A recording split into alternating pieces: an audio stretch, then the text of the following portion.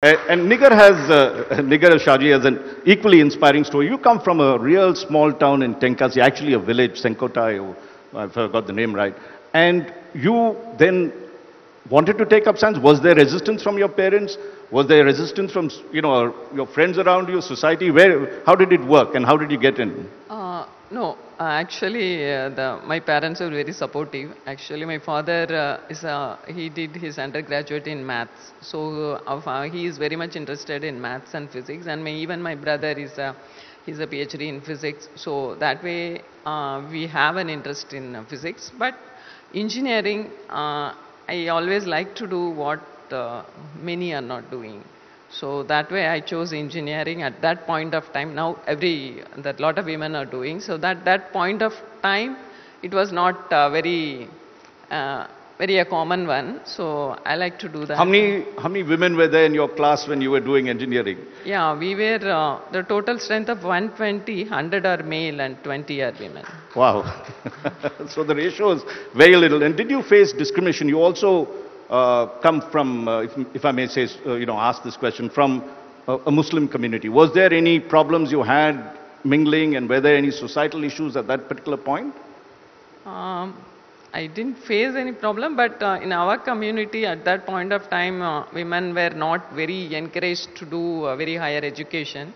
So, but my parents were not like that, so I could do it. Okay, let's give a warm round of applause for that as well. Let's come to the other issue, is women at the workplace, in this case, in your scientific institutions. Do you all have a level playing field?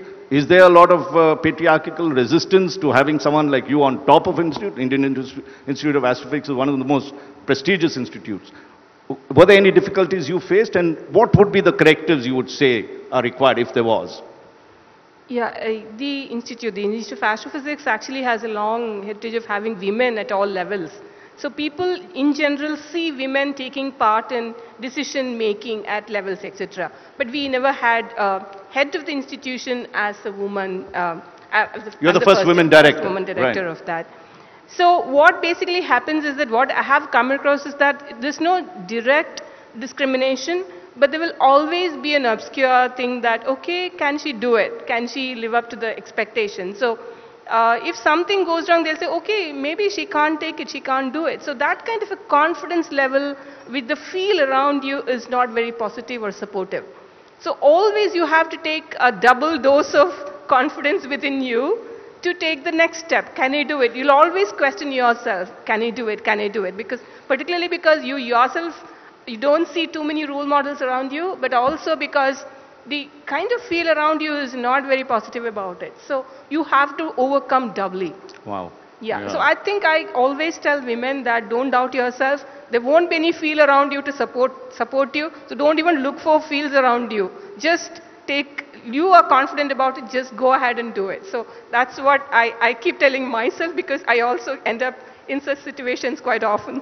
What a wonderful message. Let's give a warm round of applause for that, for all women on this. And Nigar, I'm sure you also, when you come to, what is the, in terms of ISRO seems a more enlightened organization, as we can see a lot of scientists. But were there issues, especially when you were young and you were trying to move up, were there issues of discrimination, and how did you overcome it? What was the kind of things you did to do that, as well as balance your family life? I guess that's the other issue that you have to do.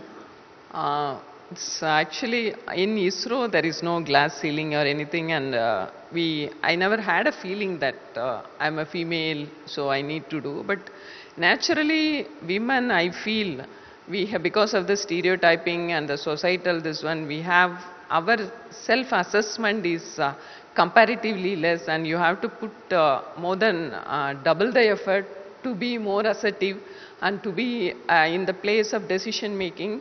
It's the inherent and the societal pressure what you get that's only pulling you. Otherwise, as an organization, it was the environment was very conducive, and I never felt I have to. But otherwise, for climbing up the ladder, you have to put in a lot of effort. So that time, the work-life balance comes into play.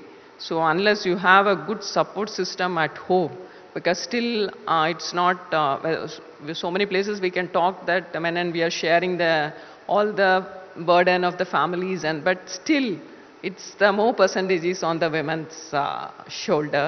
So set up a good supportive system so that you can spend more time in your career, and you can spend, because it's naturally you need to spend more time if you want to climb up the ladder. It's neither, it's irrespective of men or women, you have to put in a lot of effort. So for that you build what I learned is have a good supportive system to take care of the family responsibilities too. So my family was very supportive and my mother was very supportive for me. So I could spend extra hours, because in space there is no time. So if you go in the morning, you don't know when you will be back. Right. So that's the type of work we do. So that is a support system which helped me to climb the ladder like this. And how would you look at it, this work-life balance where you have, I think both of you all have two children, Yes, son right. and a daughter in your case. How did you balance these two things? It's not easy at all. My message is that, of course, I fully agree with Nigar that support system is extremely important.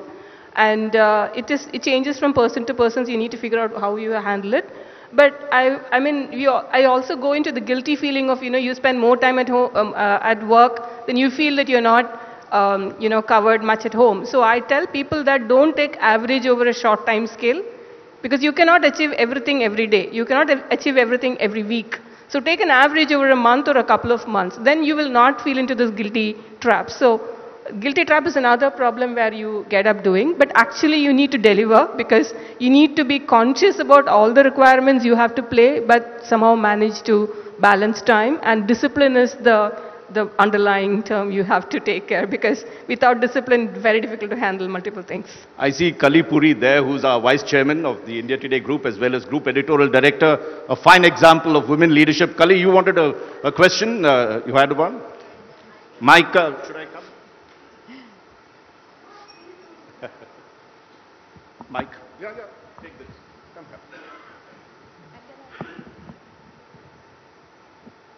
Sorry, my question is to Dr. Subramaniam. You said something very important about having a double dose of confidence. I think young women these days have a lot more role models to look up to, but along with societal pressure, they have a lot of social media pressure.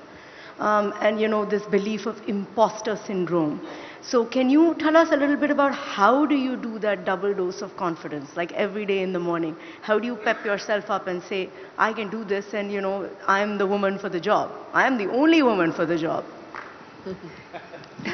It is not easy at all. I mean, we go into this kind of thing, can I do it? Should I do it? Can I take this up? This quick keeps coming back to you. You have to keep talking to yourself, saying that you have done it.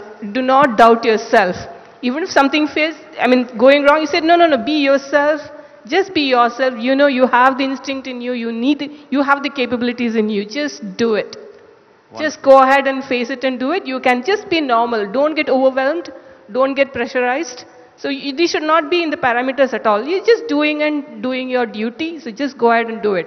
Otherwise, if you start thinking about the peripherals around it, you get overwhelmed, and you will not be able to even deliver, whatever, even in the scariest of scenarios, you can't deliver that. So I think Nigar would be the right person up, but we'll to talk give you 30 about seconds. it. Go ahead and, what is your advice? Situations.